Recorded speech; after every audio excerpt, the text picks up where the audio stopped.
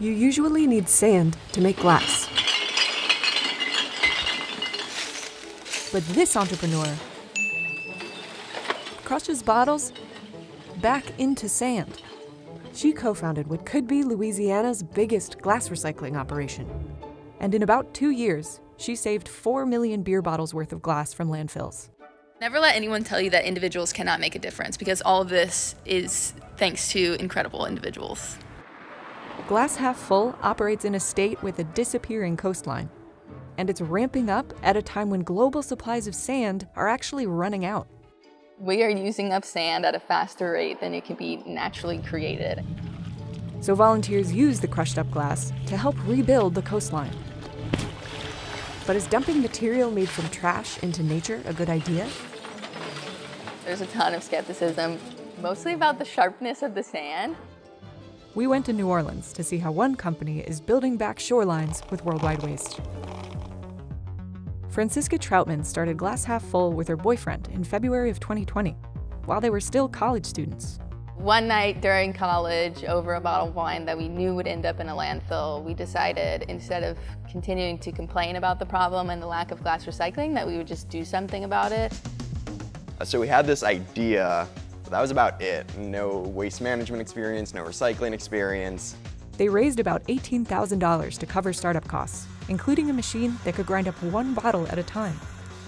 Crowdfunding in the beginning was really crucial. It not only got us money, but got us a lot of community support as well.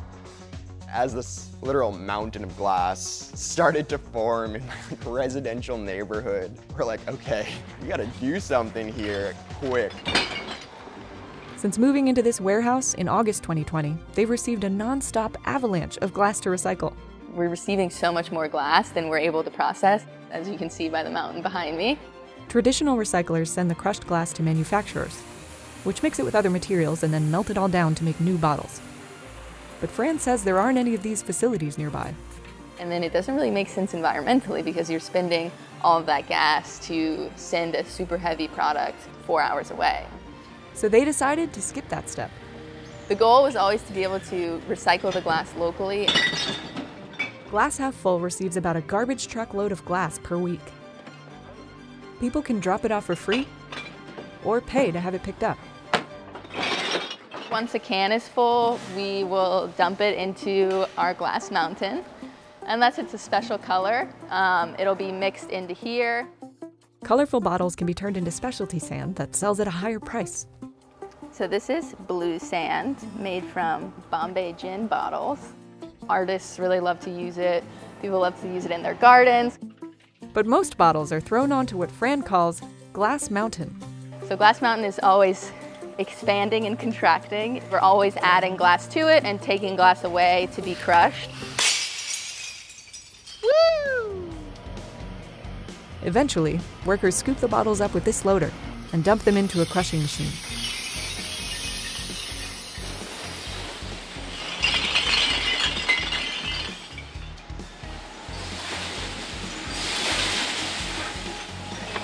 Metered out into the conveyor belt, and it'll go up this conveyor belt and hit the hammers where it'll be crushed and then turned into sort of a mixture of sand and gravel and labels.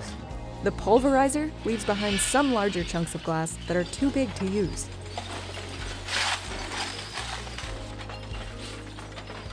Everything that's bigger than 3/8 of an inch will be taken out.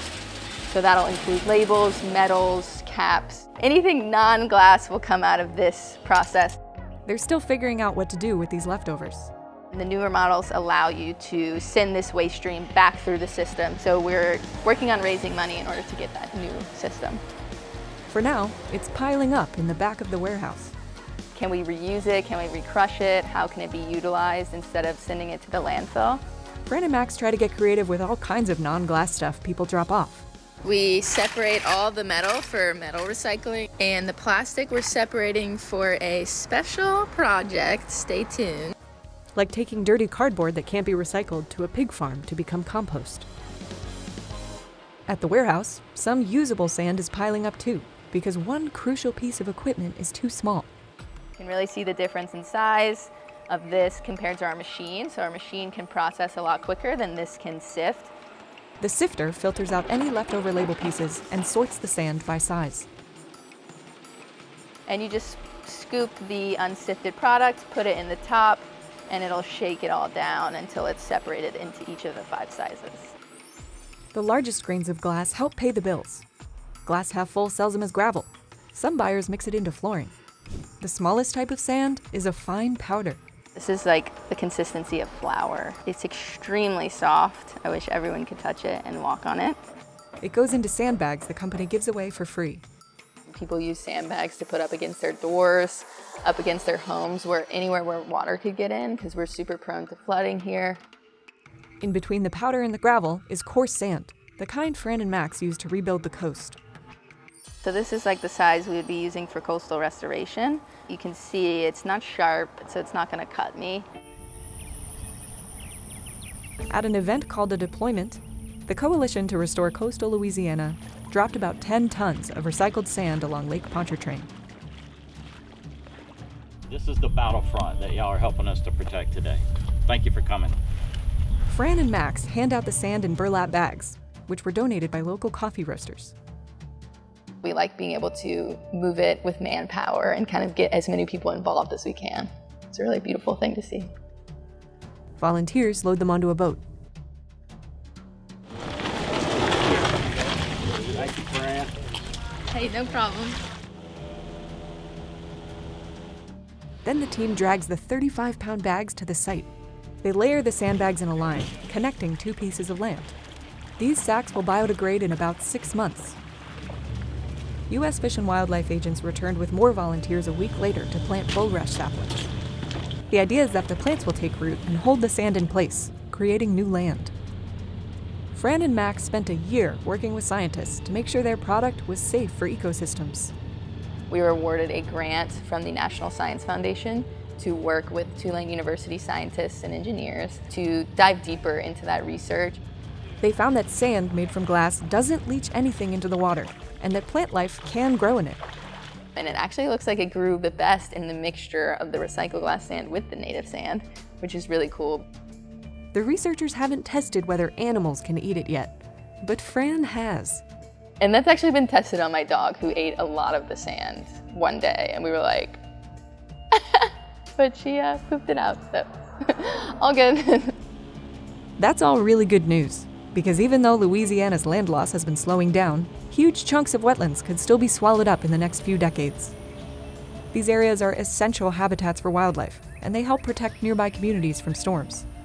You can imagine a storm which is fueled by the warm waters of the Gulf of Mexico. As it begins to cross over wetlands, it begins to weaken.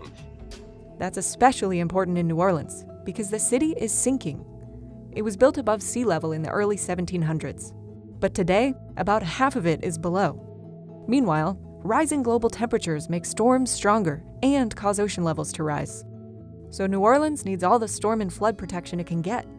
If that weren't enough, there's another problem Fran and Max want to take on: a shortage of sand globally.